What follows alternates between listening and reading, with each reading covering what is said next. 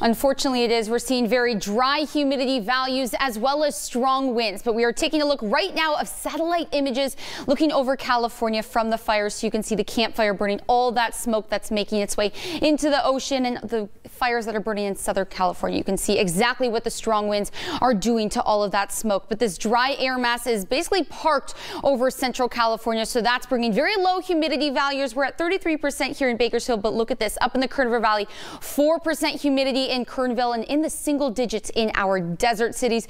So that mixed with these strong winds that we are seeing, that is what is bringing that critical fire danger, especially to the mountains here in Kern County. But wind speeds are going to be calming down as we head into the overnight hours tomorrow. So the fire weather warning that we have been tracking will be ending at 10 p.m. But behind this system is going to be much cooler temperatures. There is now a hard freeze warning in effect for the Kern County desert starting at 2 a.m. tomorrow, continuing until 9 a.m. Lows are going to be anywhere from 22 to 27 degrees in our desert cities. So just make sure that you are keeping that in mind as we head into your weekend. But we are going to have another day of moderate air quality tomorrow with an AQI of 70. But now there are no restrictions, but burning is still discouraged. As for temperatures, well, this weekend not going to be too bad, above seasonal with a high of 72 degrees on Saturday, up to 73 on Sunday for Veterans Day. But we are tracking another dry system that's going to be making its way through, bringing breezy conditions. The winds will not be as strong as what we were seeing yesterday.